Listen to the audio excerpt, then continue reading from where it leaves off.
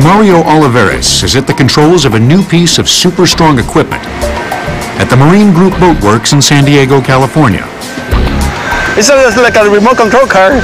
Same thing, just more buttons. Just with a lot of responsibilities. Mario is piloting the latest model marine Travelift, one of only 3 in the world. Its cargo, the California Spirit, a 440-ton charter yacht that can accommodate 600 passengers. It barely taxes the capacity of the world's strongest mobile yacht hoist that not only lifts, but also transports its cargo.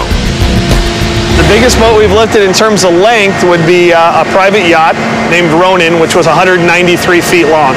That's owned by Larry Ellison, founder of Oracle. That boat's probably worth somewhere in the $40 to $60 million range. Whether you call them super yachts, mega yachts, or giga yachts, oversized recreational boats are the latest trend. This year alone, there's 600 yachts over 150 feet currently under construction worldwide. 10 years ago, these boats didn't exist. This market didn't exist. With outsized boats came the need for an outsized pick-me-up. The Marina BOATWORKS keeps 3 different size lifts on hand. The smallest can handle boats up to 25 tons. The midsize is capable of lifting 100 tons.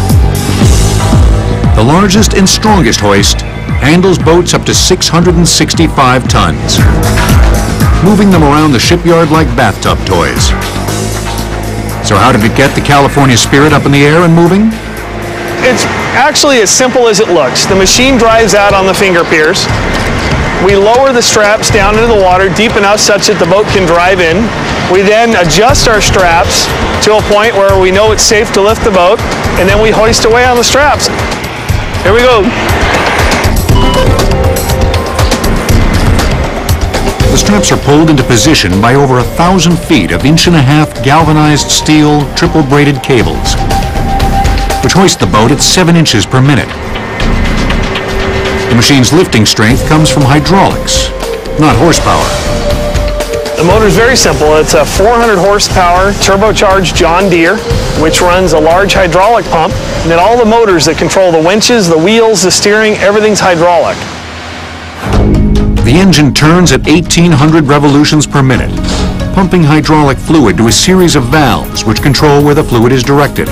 When the hoist valve is open, the flow of hydraulic fluid is forced through a system of stainless steel tubing to the winch, which it turns, lifting the boat. Once the boat is aloft, the operator guides the marine Travelift at 1 mile per hour. The wireless remote control allows him to steer the massive front and rear wheels independently. There's 16 wheels. They're approximately 9 feet tall. They run at about 140 psi in comparison to a car that runs at about 35 psi.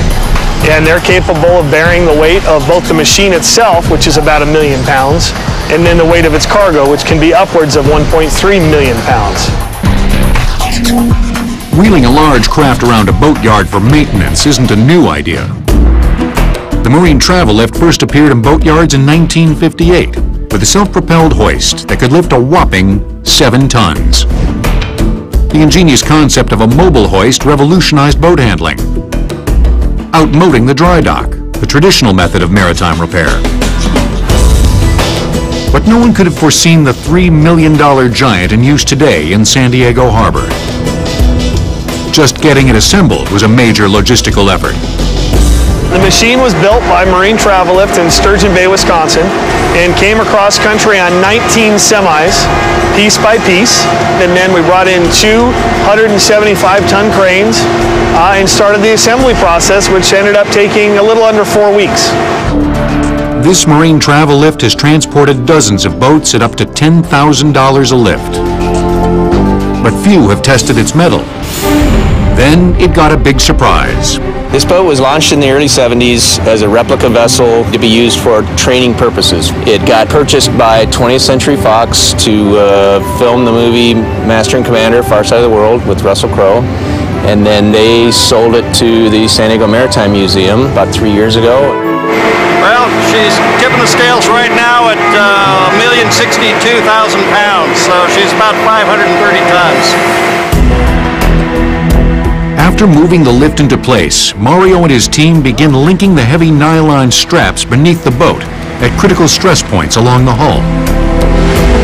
The ship's captain watches anxiously. Well, any wooden boat, you got to be very careful of them because there's so many pieces held together by so many smaller pieces, and just racking them around isn't good. The ship slowly begins to lift. The blocks that support her are knocked free. I'll feel better when she's back in the water. She's out of her element right now, and the sooner she's floating again, the happier I'll be. Due to the ship's position in the boatyard, the Marine Travelift will need to make a 180-degree turn to place the Surprise in the launching slip. It's heavy. It's over 500 tons, and we gotta just be careful of making the turn. It's a little bit tight. Our big machine runs with a crew of 5 men, 1 operator and 4 helpers, and they can lift a 600-ton boat out with saying 10 words to each other. A lot of hand signals. They just know what comes next, and they know what they expect of each other. The crew negotiates the turn without incident, and Mario maneuvers the ship out over the finger piers, where it's lowered into the water.